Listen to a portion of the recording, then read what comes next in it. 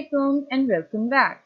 This video will help us to understand the general characteristics of phylum Cnidaria and its body forms. Let's begin. The members of phylum Cnidaria are mostly marine animals, but a few species live in freshwater too. They are radially symmetrical animals. For better understanding of radial symmetry, you can check my video related to symmetry. Its link is given in the description box below. The orientation of the Cnidarians is in such a way that the mouth and tentacles both are located at one end of the radial axis. Cnidarians are diploblastic. That is, the body wall is composed of two principal layers, an outer epidermis and inner the gastrodermis, separated by the mesoglea, a membrane or a jelly-like layer. There are some specialized and unique cells in the body of Cnidarians known as cnidocytes. These are explosive stinging cells used to capture the prey. Basically, they are present in the tentacles that is surrounding the mouth. While the digestive cavity is of sac type, it means the mouth is the only opening into the digestive cavity, and such type of digestive cavity is known as enteron. Thus, it is also known as coelenteron, and from here the name derives coelenterata.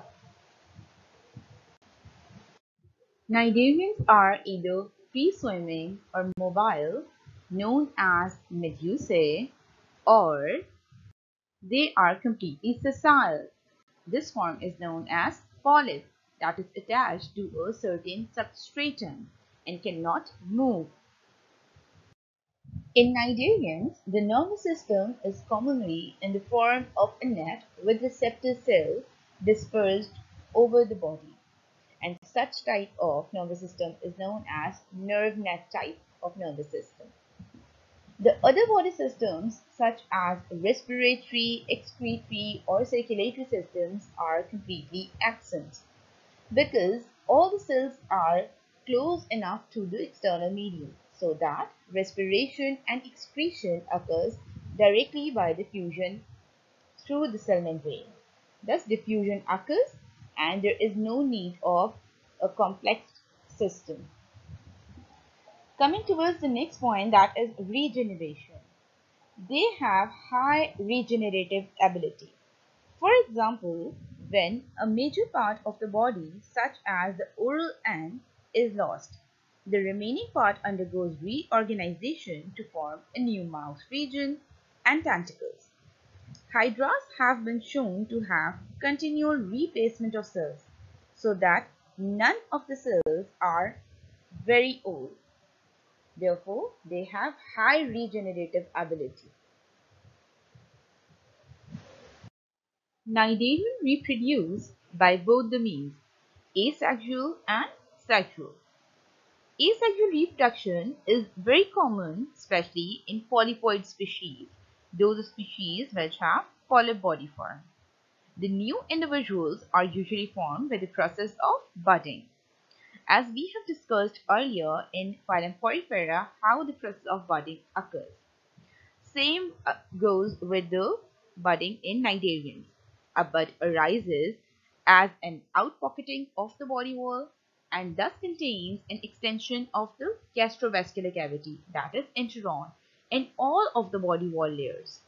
The bud separates from the parent or in colonial species may remain attached as a new individual of the colony. Thus a proper colony is formed which has common gastrovascular cavity. Let's jump towards the sexual reproduction. The sexes of most Cnidarians are separate. The gametes develop from the interstitial cells and form aggregation in specific location. Thus, there are no specialized gonads, but the aggregation of the gametes is there. And the specific locations are whether in the epidermis or gastrodermis. There is no surrounding wall of somatic cells as in most other animals we can observe. The fertilization in cnidarians is external, that is outside the body, and development occurs in the plankton. After the period of gastrulation, a larva is attained that is free swimming and termed as planula larva. This planula larva is elongated and radially symmetrical. Types of body forms in Cnidaria. There are basically two types of Cnidarians body forms. First one is polypoid and the second one is termed as medusoid.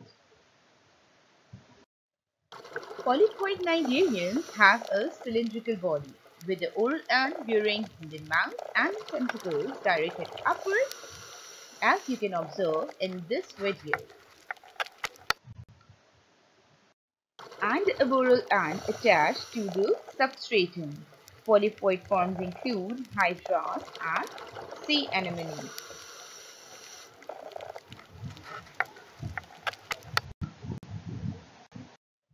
Medusoid cnidarians have bell or saucer-shaped bodies with the oboral end convex and directed upward, while the oral end concave and directed downward.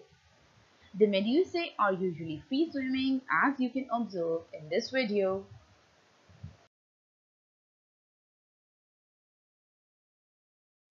Thank you so much for watching. If you liked the video, hit the like button and subscribe to my channel. The next video would be about polymorphism in cnidarians. So stay tuned and stay connected. Share the channel, spread knowledge. Allah Hafiz.